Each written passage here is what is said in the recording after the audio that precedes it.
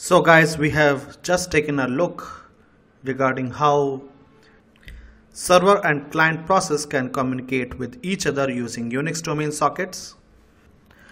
So let us discuss the set of APIs that we have used in our client server socket programming discussion that we just had.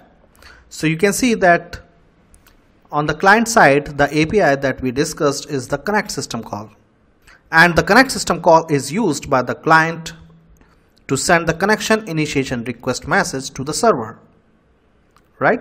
And the corresponding API to process the connection initiation request is the accept system call. So connect system call is not a blocking system call, but the accept system call is a blocking system call, right? So you can see that connect system call and accept system call are actually complementary to each other. The connection initiation request that is generated by the client process using connect system call is processed on the server side by accept system call. Then once the connection between the client and the server is fully established, the client sends the service request messages, that is the actual data, to the server using the following APIs. In our example, we have used the write system call, but there are other equivalent system calls that is provided by the Linux operating system environment, that is send message and send to system calls.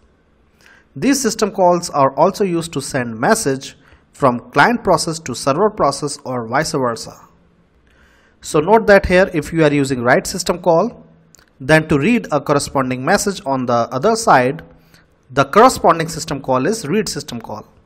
And for send to system call, the corresponding system call is receive from system call. And if you use send message system call to send a message, then the corresponding API on the other side to be used is the receive message system call. So you can see that there is a one-to-one mapping between these system calls. If you use write, you should use read. If you are using send to, then you should use receive from. And if you are using send message, then you should use receive message system call.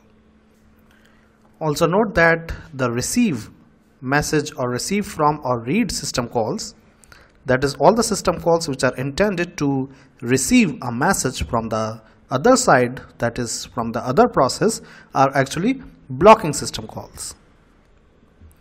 So guys, let's discuss some observations or some points to be noted from the client server design and discussion that we have so far.